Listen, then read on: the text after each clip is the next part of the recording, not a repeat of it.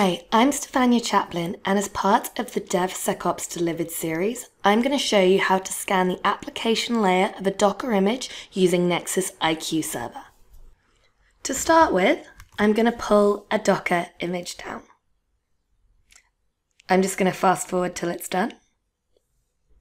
Now it's finished downloading, I'm going to change it into a tar file. The reason that I'm doing this is, as I stated, Nexus IQ Server can be used to scan the application layer. Unfortunately, we do not scan the base image and other layers, but there are other tools out there to do that. Now I've converted it, I'm going to run this command. So this is using our command line interface.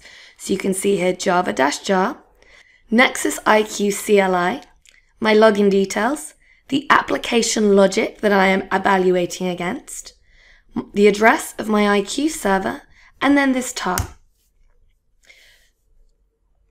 So now this is going to start evaluating using the Nexus IQ command line interface.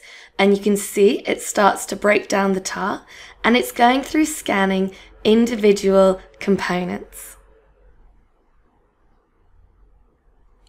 Once these components have been scanned, you can see 185 archives and over 59,000 files.